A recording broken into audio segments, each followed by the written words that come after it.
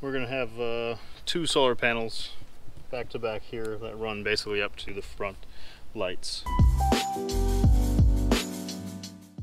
Today we're going to get up on the roof and get the Scanstrut cable seal in. It's for our electrical wiring that's going to run from our solar panels.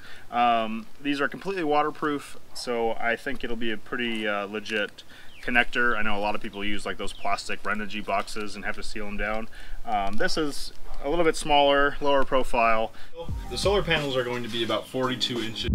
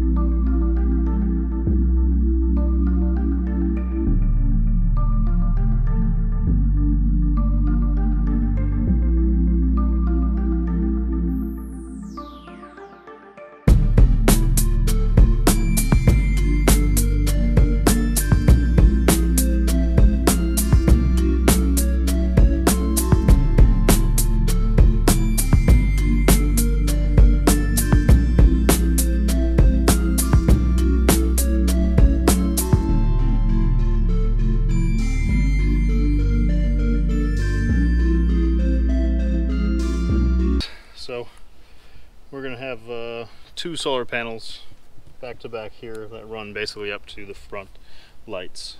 So it's like 41 inches out. And then in the future we'll get those solar panels up. So there we go.